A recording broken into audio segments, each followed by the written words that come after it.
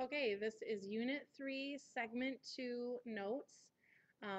We were talking about causes for surface currents, and we are on temperature differences.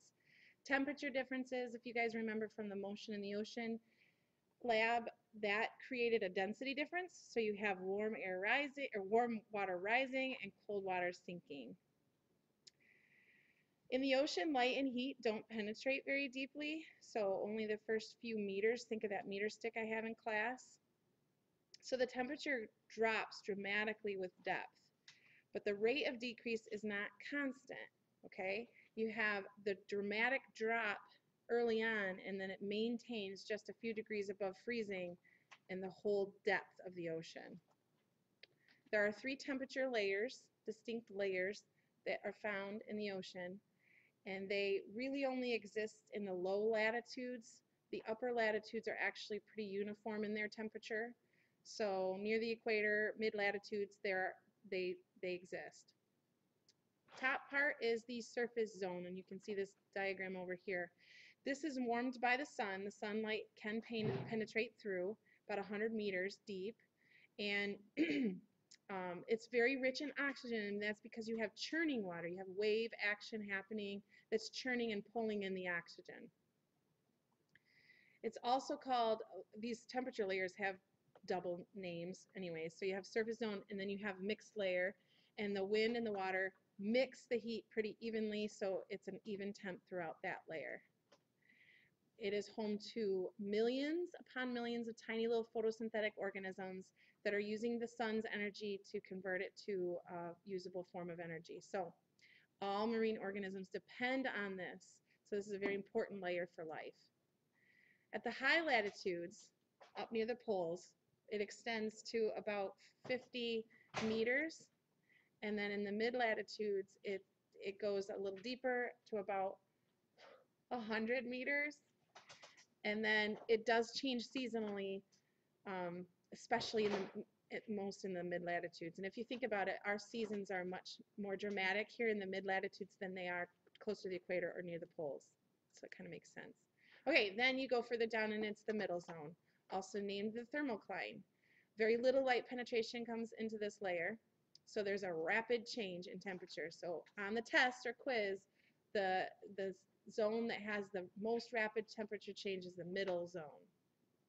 It extends about 1,000 meters, which if you guys remember surface currents, they extend about that deep too.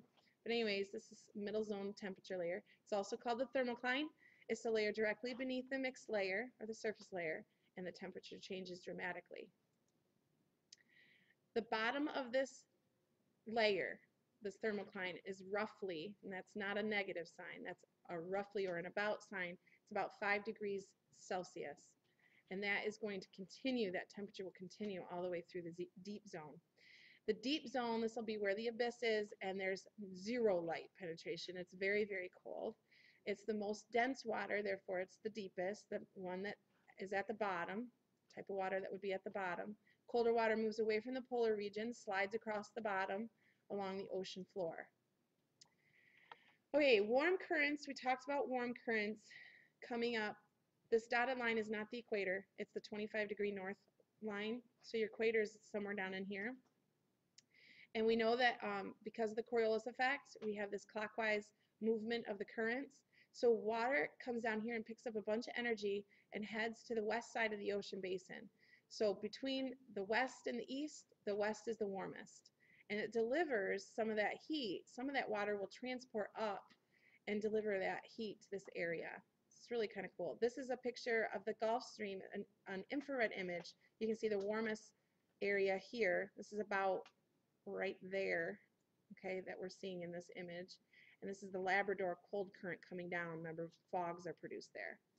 So they flow away, warm currents flow away from the equator.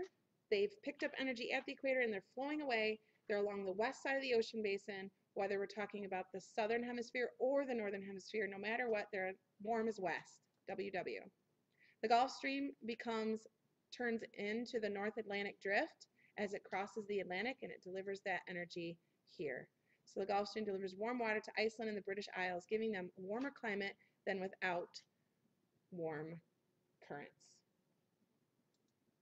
Cold currents. We have the Canary Current that hits here, the Humboldt Current, and the Benguela Current. With cold currents, you have cold air above it.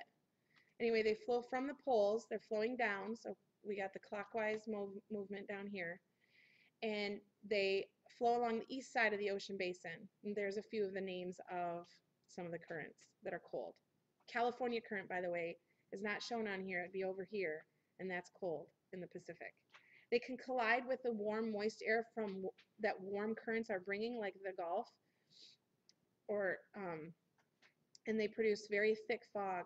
Not pictured up here and not diagrammed is the Labrador, the cold Labrador current that swings down and around. So the warm Gulf meets the cold Labrador and produces big fogs right here.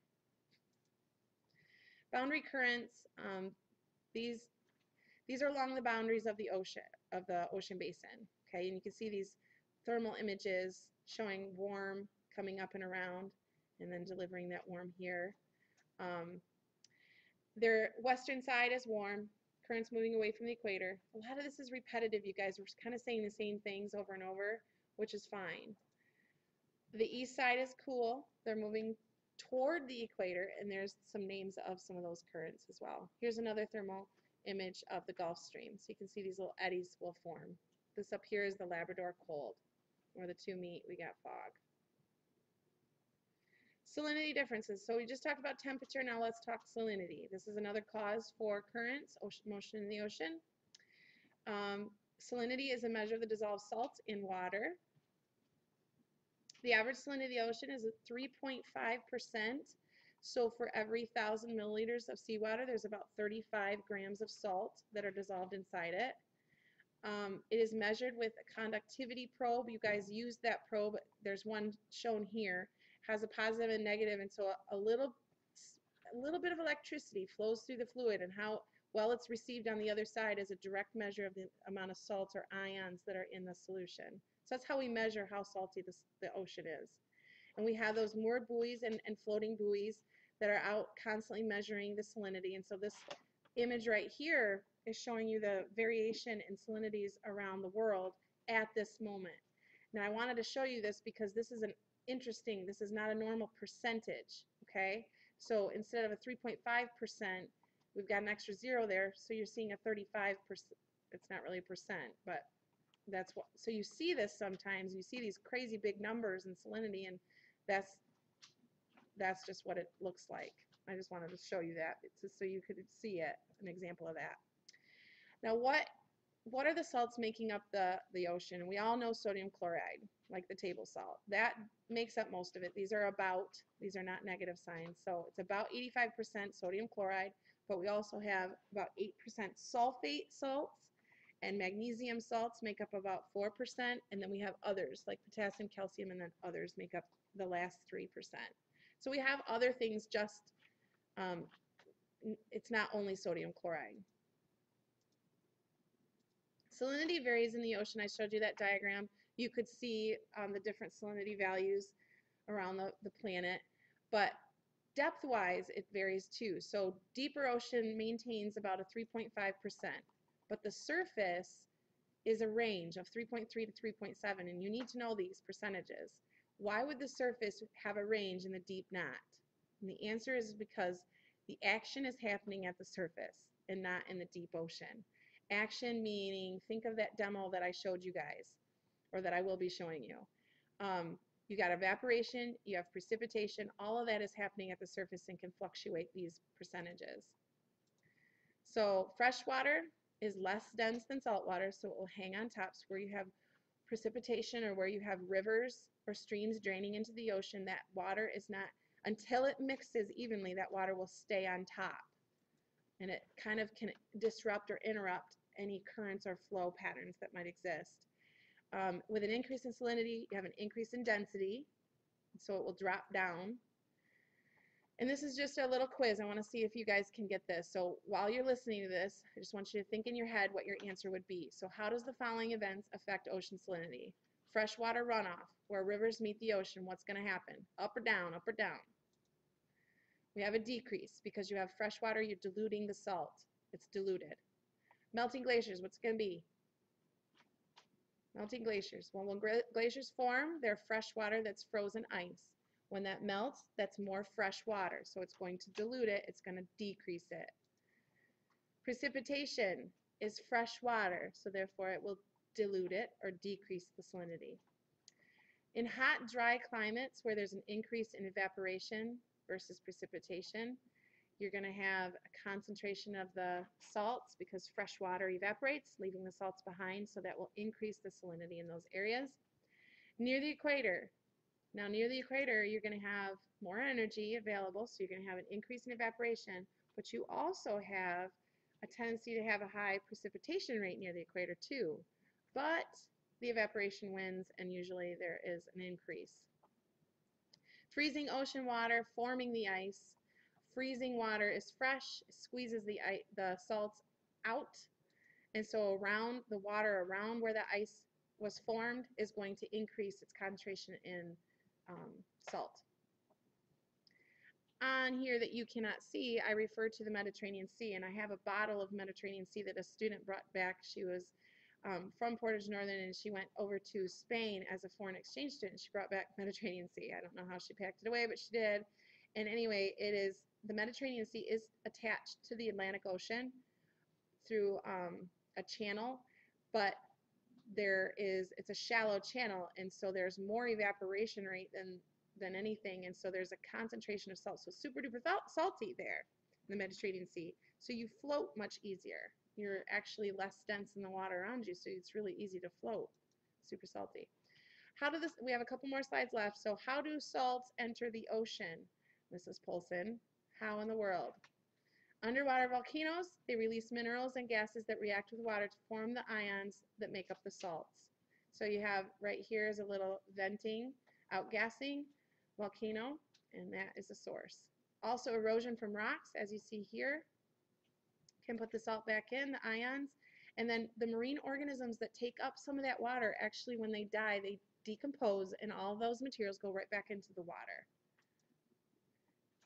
Not to a very big scale, but I can't not list this, is atmosphere. Atmosphere does provide some, especially with sea spray in that area.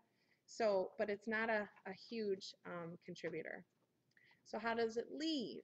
What you're looking at are diatoms, and these are going to be in plankton. These are going to be organisms, microscopic, that pick up some of the salts, take it up, and put it in their tissue. And then it can also precipitate out, and you can see with this evaporation the salt was left behind, so you have these chunks of salt. That's more of an evaporation situation. So all of our salt mines that we have in the area are actually from ancient oceans that have evaporated. But also within the solution, and I have, chances are I have a beaker of water, saltwater solution that I've used for demos and stuff for this unit, and you'll see salt precipitate out at the bottom, forming this little layer at the bottom. And that's what that means, to precipitate out. It actually comes out of solution, forms a solid at the bottom. And that is it. That's where we're stopping. So you're done with segment 2.